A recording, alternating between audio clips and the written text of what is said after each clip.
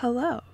If you are new here, I am Cheyenne Winter and I'm an artist based in Michigan, and today I'm making some art about Michigan that features a Michigan landscape, some wetlands, and some Michigan waterfowl. I'm really excited to bring you along. So I've taped down my paper, and I'm using a paper that's kind of fragile, so I've taped around the edges with washi tape first, and then gone in with a blue masking tape so that I can actually tape it down to help keep it from warping. Here I'm mixing some blue, it looks like probably ultramarine, with some burnt umber, which is my favorite way to desaturate blues and make grays, which is what I've done here. I've made a color for the sky. I'm putting in some purples for some clouds. Most of this, if not all of it, is going to get covered later on. I am at this point just covering the paper so that I'm not working into a blank canvas. I hate working directly into white. I feel like it really messes up my values and it makes it really hard for me to make color decisions. I'm not especially confident when it comes to making color decisions if I'm not painting like hyper realistically. If I'm just mixing to match exactly what I'm seeing, I'm fine. But if I'm trying to make more unique and creative decisions, I have a really hard time. Which is something that I was specifically exploring with this painting. I wanted to go outside of my comfort zone a little bit. I've been really inspired by artists like Lee Alexson and Al over at Little Star Nerd on here and on Instagram. I am absolutely in love with their different styles. Lee is a little more painterly and kind of their art feels kind of more go with the flow, and Al is really precise and more realistic, and I feel like I want to fall closer to the Al side of the spectrum, but I want to be able to use colors the way that they do. I'm absolutely in love with the ways that they use saturated blues and pinks and yellows and greens, and they're not like 100% afraid of brush strokes and texture. I find them really inspiring, and so I wanted to kind of try to find a happy medium between that and my style today that felt approachable and accessible and not too scary. I'm the kind of artist where if I don't know exactly what I'm doing, I can get really in my own head and kind of scared and like really tense up and have a hard time. And luckily I didn't psych myself out for this. I actually had a really good time painting this the whole time. There was a couple of points where I was like, oh god, I don't know if I can do this. And it's mostly in here where I'm painting these large sections for the grass.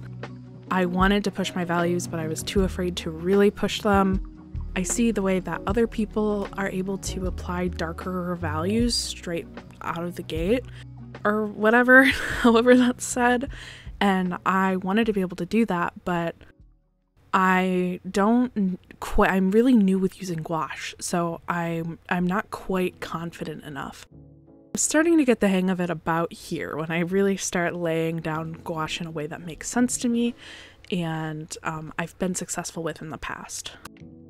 Here you can see the way that I blend gouache, which is to lay down what's close to my darkest dark and then lay lighter colors on top of it while it's still a little bit wet, or alternatively lay down my darkest dark or close to my darkest dark and then lay my lighter values down on top of it and either use my finger to kind of blend it in or I use a very slightly wet brush and crosshatch between the two values, which you can kind of see me doing here. It's less of a crosshatch motion here because I'm not being super precise. This is more, like I said, a painterly piece, but that's how I blend gouache.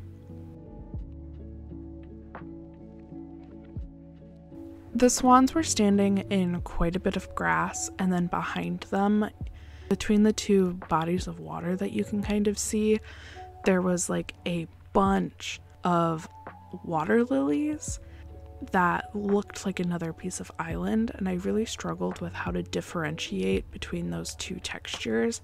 I think I did a pretty good job, but it was my first time trying to do something like this. I've never painted a landscape before, really, and certainly not in gouache, so I was really intimidated at this point. I was especially inspired to paint the grass the way that I did by Al's painting of Ellie from The Last of Us. I watched that video just completely awestruck because she makes it look so easy, and I just really wanted to try. So I laid down these mid-tones here and then had to go in and block in my swans, obviously, because the grass goes over top them. It's really trust the process until the end when you put the highlights in. One of the things that I'm still learning to do with gouache is push the values more, so this painting does end up more in the mid-tones range, which I'm actually happy with. I'm usually a contrast girly, but because this is kind of a rainy day, while we were out and about, there was mist and like sprinkling rain pretty much the entire time we were there, and I think that atmosphere gets carried over into the painting, so I'm not upset with the lack of contrast, but it is something that I'm learning to achieve, and you can see me really struggling with it, trying to push the whites in these keys. I started darker than I meant to with them, and then really struggled to layer the white on top and really get them to pop. If I remember correctly, that is not the last time I go in and add more white on them. I know this is something that a lot of people struggle with because gouache dries differently than it lays down. So you may think that you're hitting your brightest brights when you're absolutely not, and you may think you're hitting your darkest darks when you are absolutely not. And it really just takes a lot of trial and error, and it's different with every gouache that you use. So if you're in a similar position to me and you think you're nailing it and you're absolutely not, don't feel bad, just keep trying. It really will become easier as you become more familiar with your paints. And it's not the end of the world if your painting doesn't have quite enough contrast. I wasn't quite pleased with the amount of contrast I achieved, so I went in and added some with colored pencil later on, and it became my favorite detail of the entire painting. So just be creative and try different things. Get out of your comfort zone a little, it's gonna be okay. Here you can see me kind of trying to do that water lily texture. I really struggle with simplification, and all I kept thinking was like, okay, these need to be kind of more blue-green so that they don't come more forward than the stuff in front of them, but they also need to like have some like color differentiation so it doesn't just look like a big like green poop. And I was struggling, I'm not gonna lie, but I think it turned out okay.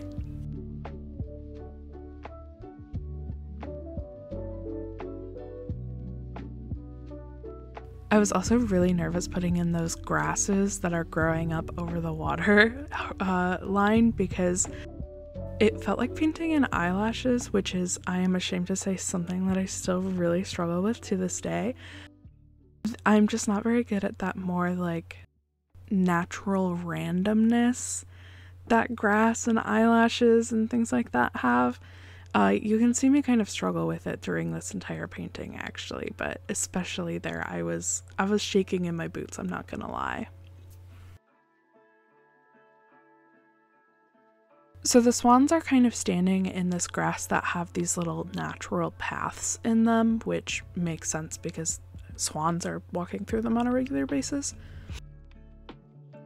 And I really wanted to make sure that I captured that, and I think at this point I was like, oh yeah, no, like I'm finally getting it. You're starting to see that, you know, they're in a deeper spot in the grass and there's these paths leading up to them, and maintaining that was really, really important to me, but surprisingly hard. Like I said, I struggle with the more natural looking randomness, so I kept wanting to go in and add texture where texture didn't need to be. You don't need a bunch of texture in your shadows. There's less light there, so there's less detail, it's okay. It was once I started putting in this like more yellow green that I feel like things really started to come together. And I'm quite happy with how things go from here. I think I honestly did a really good job. And I'm really proud of how I managed to pull this off when this is something that's so new to me.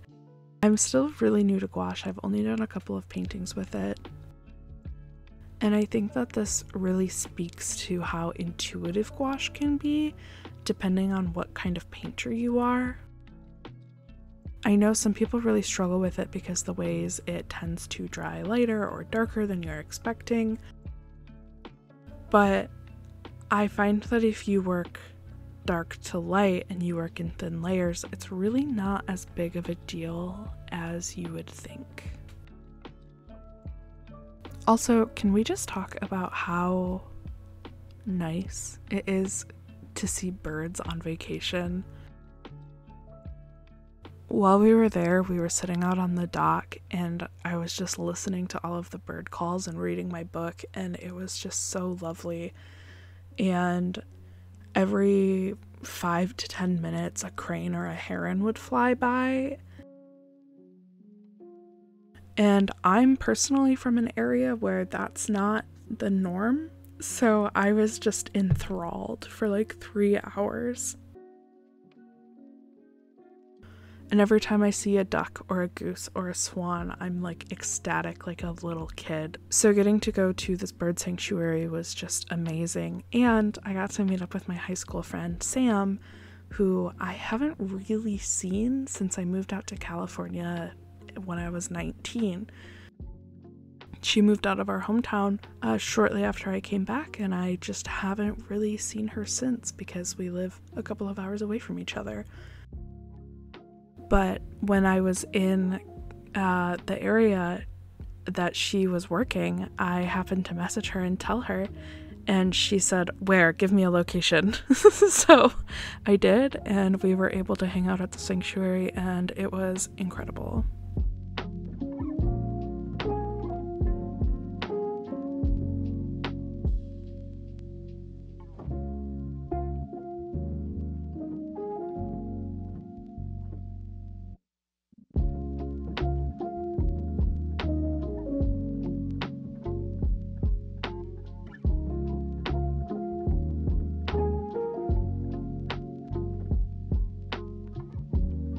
This is when the painting really comes together for me. I wanted to use a black or a brown or even a magenta to line these birds, but all I could find was this blue, and I'm so glad because I love what the blue did for the painting. I only lightly lined, and some of the lines I go in and soften.